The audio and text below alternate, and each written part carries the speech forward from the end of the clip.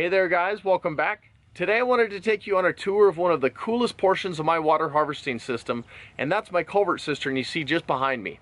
It's about 1,100 gallons, and while it's a small percentage of my total water harvesting capacity, I think it represents a great option for homeowners wanting to go from the standard 55-gallon barrel or the IBC tote into more of that medium to large water storage capacity.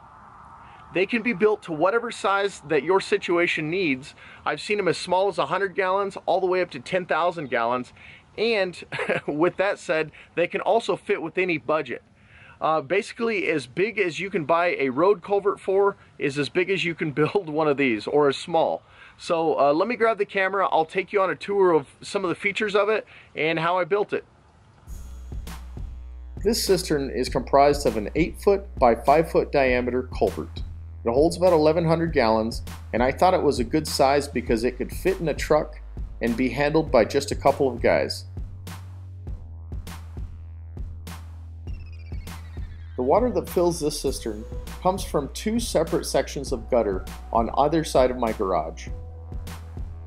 They run through a 3-inch PVC pipe over my garage window and on into the cistern.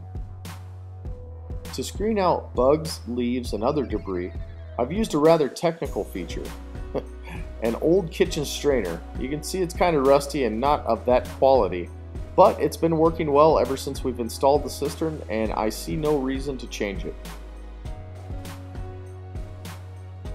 You'll also see 2 weights and a board on top of the cistern lid. Those are just there to keep the lid from vibrating during times of high wind.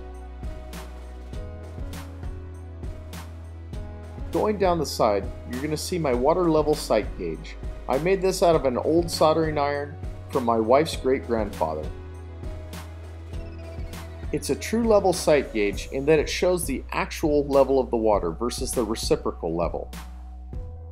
I'll pull it down and you'll see it'll go back up to where the water level truly is, by way of a counterbalance and a float mechanism.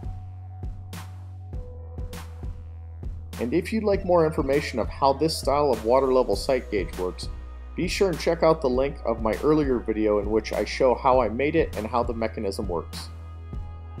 Here's just a more detailed view of the pulley system for the counterbalance and the float. A closer look inside will show you that the counterbalance float is just a simple food grade jug. The white pipe you see coming out the center of the water is actually the overflow pipe. When the level of the water reaches the top of that pipe, all of the excess water drains down through that pipe and out to an area away from the slab so as to not cause settlement issues.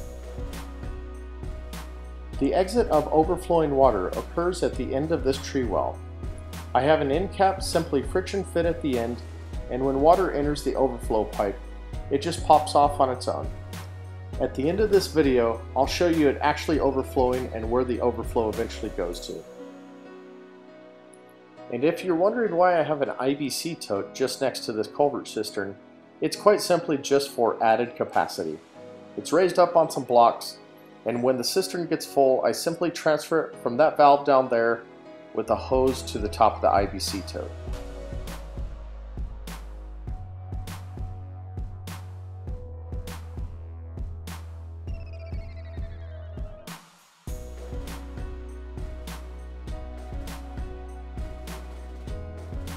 And for the hose setup, I've simply added a PVC ball valve assembly onto the end of a 90-degree threaded stub out. If I had it to do over again, I might not use PVC, but for my purposes currently, it's working well, and if I ever want to change it in the future, I can simply just take off that assembly and add whatever setup I do want.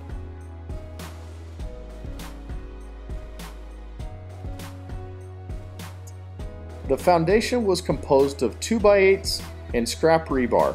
I dug down the centers so that I would have a slab of approximately 10 inches. Set my PVC, and then I poured in a soupy mix of concrete. My father-in-law Les was nice enough to help with the entire process, as well as lend the hand of his work truck to help move the culvert into place. But if you don't have access to a truck like this, 4 reasonably strong friends, 2x4s, and some strapping can also move one of these culverts, as seen in my video where I helped my friend Jason install one of these cisterns. Once the concrete was fully cured, I finished it out with some liquid rubber on the inside seams and the bottom.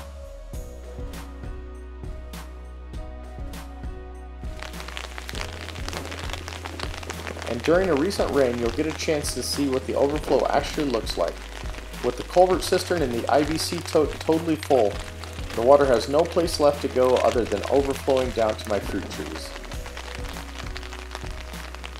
It follows this little ditch on into a swale and then over to my garden area where my fruit trees are planted. There should be a video on this coming up soon as well.